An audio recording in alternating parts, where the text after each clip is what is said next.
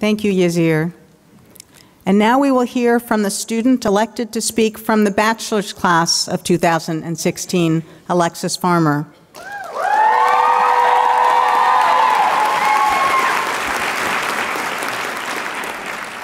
Alexis is from Detroit, and she has excelled here at the University of Michigan academically as well as in the community through her extensive service and engagement activities. She has completed a number of policy internships, including work for Governor Rick Snyder and gubernatorial candidate Gretchen Whitmer. She's a columnist for the Michigan Daily, writing bi-weekly articles on political and social issues.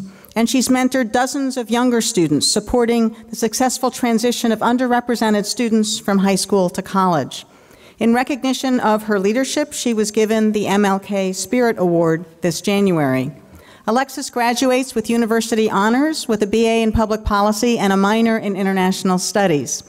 She has secured a position as a research and program associate at the Brennan Center for Justice in New York. And I'm so pleased to welcome Alexis Farmer to the podium. Alexis.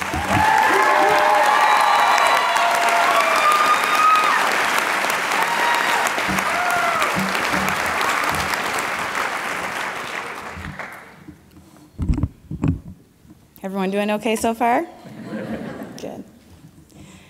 Dearly beloved, we are gathered here today to get through this thing called life.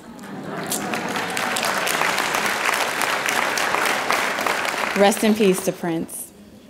My fellow Ford School students, soon-to-be alumni, family, friends, faculty, and staff, we gather to celebrate and acknowledge one of many transitions in this thing called life. Graduation is a point of transition, a pivotal moment in life in which we must reflect and commemorate our journeys at the University of Michigan and the Ford School. This thing called life that we are living is filled with glorious and arduous endeavors, each of which contributes to the development of our character. Our character comprises of the mental and moral qualities that are distinct to our individual egos. The Ford School has challenged both of these dimensions, questioning our intellectual and ethical ethos in uncomfortable ways. I had an idea that the policymaking process was a difficult decision-making procedure, but my first simulation of this experience occurred in Public Policy 320, an introductory course for BA students titled Politics, Political Institutions, and Public Policy. During one of our lectures, we were discussing human rights and counterterrorism, specifically in the Middle East, in order to better understand the challenges confronting terrorism, which laws and norms apply, and the roles of individuals, institutions, and unofficial actors in the policy process. The discussion was framed by narratives of who a terrorist is, as defined by the media and propagated by political rhetoric. While I recognize that 320 was an introductory course that covered a wide range of issues with insufficient time for depth, I sensed the fear of a single story being told.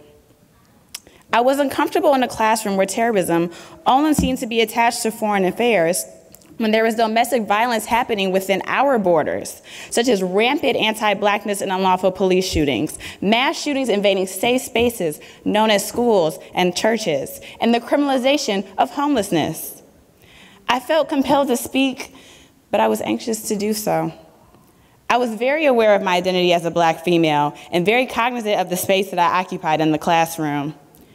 I did not want to be the angry Black girl, but in that moment, I was okay with owning that title because it was less about me and more about what had been left unsaid, and so I spoke up. To my surprise, my classmates acknowledged my bravery once discussion had ended, and my GSI even offered me the space in office hours to further dissect the issue.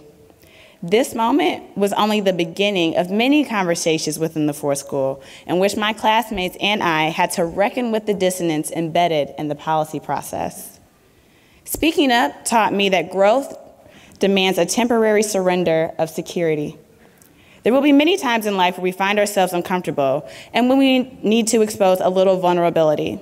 Whether that's in the classroom, like quantitative eval, that struggle, okay, you feel me? Okay, the holiday party mentioned, a little embarrassing, right? Okay, or the diversity, equity, and inclusion town halls, or the workplace. When we allow ourselves to be honest, fully present, and committed to working through these uncomfortable moments, we are better able to address and adhere to the truth. It is imperative to recognize how our identities are directly tied to our pursuit of justice in order to recognize the truth. We must apply the lessons learned from our moments of internal and external conflict as we prepare to become public servants. Those lessons are pertinent for those of us who are seeking to be a part of the same institutions that are responsible for deteriorating conditions of human equality. There are government establishments that have undermined public trust, perpetuating dehumanizing policies that fracture independence and liberation, such as a display of anti-queerness in North Carolina, environmental injustice in Flint, and immigration discrimination from Syrian refugee intake, just to name a few examples. In our efforts as public servants, we have a moral and mental responsibility to not perpetuate the structural violence that is ever present in our society. Now, more than ever, do we need to be active solicitors of peace and security. In an article by New York Times columnist Roger Cohen, he observed, "It seems as we grow older, we are haunted less by what we have done than by what we have failed to do, whether through lack of courage, inattention, or insufficient readiness to cast caution to the winds. What's done is done, but the undone is another matter." In the spirit of the MLK Symposium theme, #WhoWillBeNext, I charge that all of us have the courage, attention, and sufficient readiness to adjust the policy problems that have been left undone. The gravity of power that we have and will acquire as our expertise sharpens requires for us to be considerate of the spaces we occupy and thoughtful about what we do with the power that we hold. Today is a culmination of years of hard work, and I have hope from my experiences after 320 that we will all continue to ask ourselves the difficult questions necessary to catalyze real and lasting change.